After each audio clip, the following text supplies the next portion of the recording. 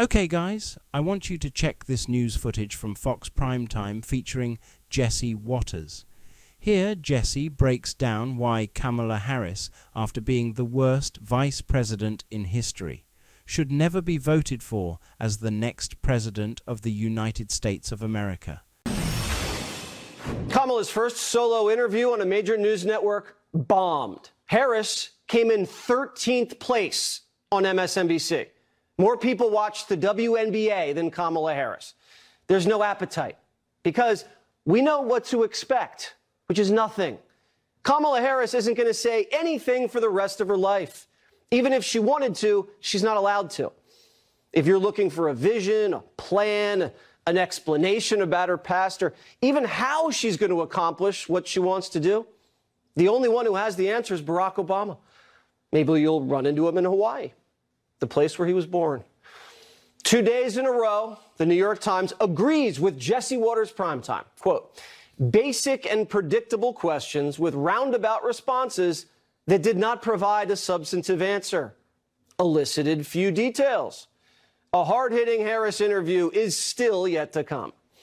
Even CNN says Kamala Harris's interviews are biased, boring, and predictable. What I can tell from this interview tonight, which was really a home game. I mean, going on with this particular interviewer was like effectively interviewing with her campaign's press secretary. She had nothing new to say on the economy beyond this ridiculous pablum. You want to talk about aspirations and dreams? They're crushed in this country because of inflation, and these kinds of interviews and the day that she had today are not going to solve it. She spent 5 days off the campaign trail preparing for this interview. And this is what she gave us. We have ambition. We have aspirations. We have dreams. A chance to pursue their dreams and aspirations. We can do more to invest in the aspirations, the ambitions, and the dreams of the American people. We're going to invest in the aspirations and the ambitions and the dreams of the American people. These are just buzzwords Obama's people tell her to say because she doesn't have a grasp of the issues. And she can't be honest about her agenda because it's too radical to be electable. So the media has moved on to a new phase. Phase 1 was joy because she's not Joe Biden. Phase 2 was she's hiding from us, but that's okay. She'll eventually come around. Phase 3 was she had a great debate, but we still didn't learn anything. And we've arrived at phase 4. After a couple of interviews where she struggles to connect the dots, it's not her fault she doesn't answer questions. One could watch that and say, well, she didn't give a clear, direct answer. That's okay, because we are not talking about clear or direct issues. Kamala doesn't need to be clear because the issues aren't clear. What's unclear about the issues? They've lowered the bar so much that Kamala not talking about the issues isn't her fault, it's the issues' fault. She was asked about making housing more affordable. Pretty clear issue for people who can't afford a house. How clear was she here? Listen. Some of the work is going to be through what we do in terms of giving benefits and assistance to state and local governments around transit dollars and looking holistically at the connection between that and housing and looking holistically at the incentives we in the federal government can create for local and state governments to actually engage in planning in a holistic manner that includes prioritizing affordable housing. What's holistic about housing? A yoga studio? And everyone gets 25 grand to buy one? That's going to cost $3 trillion. She said everyone that wants to start a small business gets a $50,000 tax credit. All right. So I'm going to sell pickleball paddles on jessewaters.com and I can write off 50 grand? Johnny can sell fortune cookies on eBay and deduct 50 G's. Just like that. Kamala says inflation's a crisis, but it's Trump's fault. Then she says the border's broken, and it's also Trump's fault. What would a Harris administration do for those communities who've taken in many, many legal immigrants but are at capacity? Well, first of all, we do have a broken immigration system, and it needs to be fixed. And if we take a step back, months ago, some of the most conservative members of the United States Congress came together with others, proposed a border security bill. Donald Trump got word of the bill, realized it was going to fix a problem he wanted to run on, and told him to kill the bill. And my pledge is that when elected president, if the American people will have me, I will bring that bill back and I will sign it into law. And we need a comprehensive plan that includes what we need to do to fortify not only our border, but deal with the fact that we also need to create pathways for people to earn citizenship. Kamala Harris let 20 million migrants into the country and spent 3 years lying that the border was secure. Then blames Trump for not fixing it and says she's going to give everybody citizenship. How are you going to fix the border? And her answer is sign a bill that didn't fix the border and can't pass. Oh, and then mass amnesty?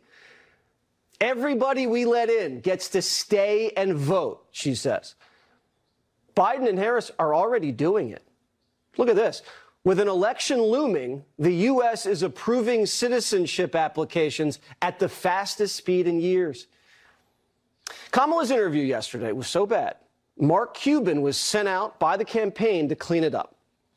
I don't think you can have an open southern border. No, I agree. And she agrees, too. She said the exact same thing. She had a chance. Yeah, but, Joe, you know there's a lot of COOs that when the CEO leaves for whatever reason, come in, take over, and have completely different policies and approaches, right? That's just the way it works. When you're second in command, you do what your boss tells you to do. He delegates authority to you. But the border was supposed to be her. Yeah, but it's still the same thing. It's his policies.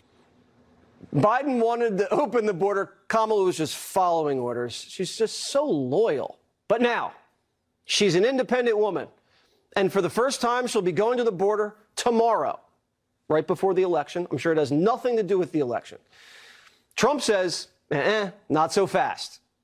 For nearly 4 years, we have been living through the worst border crisis in the history of the world. There's never been anything like it, which has brought untold suffering, misery, and death upon our land. The architect of this destruction is Kamala Harris. 325,000 children. Think of that.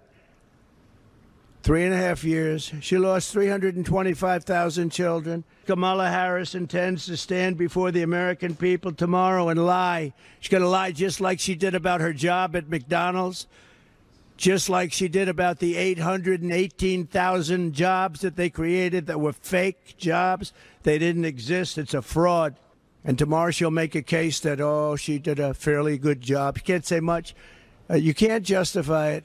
She should save her airfare.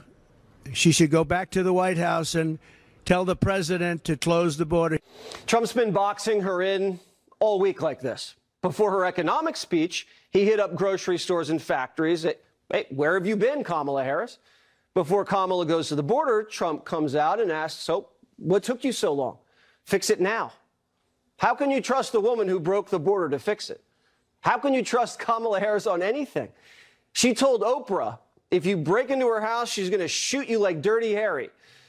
But in 2007, when she was San Francisco DA, she sponsored a bill to confiscate every handgun in the city. Residents would have 4 months to surrender their firearms, and then Kamala and the government would come and take them. It was such a radical gun grab that even the gun control lobby was skittish. She bragged about going into Americans' homes for their guns. Just because you legally possess a gun in the sanctity of your locked home doesn't mean that we're not going to walk into that home and check to see if you're being responsible. This is a woman who wants to seize your handguns by force, while she lets violent migrants into the country, who are going to be allowed to vote when she gives them amnesty. Oh, and they'll be given $25,000 checks to buy homes in your neighborhood. Oh, and they'll also be getting free sex changes on their way in. She wants to give sex change operations to people in detention that came in illegally and are classified as illegal migrants. If they want a sex change operation, she said, that's okay, we'll do that. This is a radically dark vision for the United States. She is the most committed leftist a major party has ever nominated in the history of this country. And what's even more dangerous is she's just so casual about it. Private health care, just get rid of it. American oil, ban it. Free speech, shouldn't be allowed to say that. Your 401k went up. We're going to take some of that. Your gun, give it to me. Girls' locker room, sorry, not anymore. Schools during COVID, shut them down. Prisoners, let them out. Prostitution, legalize it. Heroin, decriminalize it. That's how she talks. The ignorant breeziness with which she just rips your rights away is pretty scary. This lady with power, she'll be out of control. There'll be no checks on her. Someone whispers something to her ear, fine, do it. No thought at all. Harris is having a bad day, watch out. Kamala Harris is like a child. She hasn't put a single thought into anything and says whatever it takes to get a cookie. She doesn't share, she tattles. And on top of that, she's mean. And she's not allowed to sit at the grown-up table, no way, because she can't behave. She's coddled, spoiled, and she's sheltered from real life. She's like a child actress. Feed her the lines and cash the check. Here now, Trump 2024 senior official Corey Lewandowski and former Assistant Secretary to the Treasury for Public Affairs Monica Crowley, ladies first. We're not going to you ever. Monica, you heard Kamala Harris last night. No one watched. No one even cares anymore. They're tuning her out. Tomorrow, she's going to the border. What do you expect to see? Well, I think it's a huge strategic mistake for Kamala Harris to go to the border tomorrow. She has been the border czar now for nearly 4 years. We've had 20+ million illegal immigrants cross that border and come into the country otherwise illegally, all on her watch. The idea that she would go to the border and now at this late date profess that she has some sort of concern for enforcing the border and trying to reform the illegal immigration system when she was sitting atop and created this cataclysm now for almost 4 years is patently absurd. Also, just from a strategic point of view, if you're running a presidential campaign, you do not want to attract attention to the issues that are your key vulnerabilities, right? So the idea she's going down there with all the cameras and all the press focused like Trump on going her. to Planned Parenthood. Well, exactly. It's her most epic failure, and it's probably the issue that's going to torpedo her in this election, and she's going to draw more attention to it. Donald Trump's schedule, Corey, has changed. He is much more active. He's doing a lot more retail politics, and it seems like he's lapping her. Whenever she's about to do something, he's kind of already done it. What's that about? Well, listen, Donald Trump is the greatest fourth quarter player ever to play the game, right? You want the ball in his hands when the game is almost at the end. And he is now gearing up for what is going to be the 40-day run. So what was supposed to be 1 day of events is now 3, 4, and 5 events in a row on the same day. And you see him going to Wisconsin on Saturday, then down to Tuscaloosa, Alabama. And then, you know, originally the campaign was going to have a slower day on Sunday. He said, no, put 4 events on the schedule for me on Sunday. So then it's Sunday, it's Monday, it's Tuesday. You saw him yesterday in North Carolina, the day before that in Michigan, the day before that in Pennsylvania, day before that in Georgia. Donald Trump is on this tenacious job of just telling his message to the American people. And you're saying he's going to be at the Alabama-Georgia game? He is. All right. And he's not going to run out into the field or anything like that. He's going to be in a suite. He's going to be eating. He's going to be behaving himself. I can't comment on that, Jesse. Listen, they're going to love him down there. You know that this is a huge game. It's a huge college football game, and they are going to love you. Wait till you hear the reaction of Donald Trump when he walks in that stadium in Tuscaloosa. It's going to blow the roof off. Where do you see Kamala Harris right now? She seems to have run out of options. She hid for a while, then she started doing interviews. The interviews aren't going well. What do you see her doing to close this race? She's clearly running out of gas, and the gas itself was synthetic.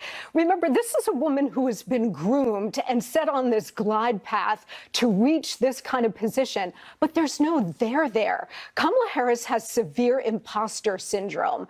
She knows she doesn't belong in these high offices. She has been protected and coddled. She came out of San Francisco and California, safe districts, safe states. Now she finds herself #2 office in the land for almost 4 years. She was protected by the system. Now she's out there swinging by herself. And she's got the people who used to protect her now criticizing her, backing off. They're no longer protecting her. So she's going to continue the next 39 days in this campaign, continuing to hide. But I think that the jig is up, right? Like, the American people see these absolutely vacuous interviews that she's giving. There's no and they're everywhere. No one sees it on MSNBC. More people see it on this show than on MSNBC, and it's all over the internet. Imposter syndrome. It's like me on the 5. I know I don't belong. All right, Corey, thank you so much, Monica. Good to see you as always. Bet. Sure.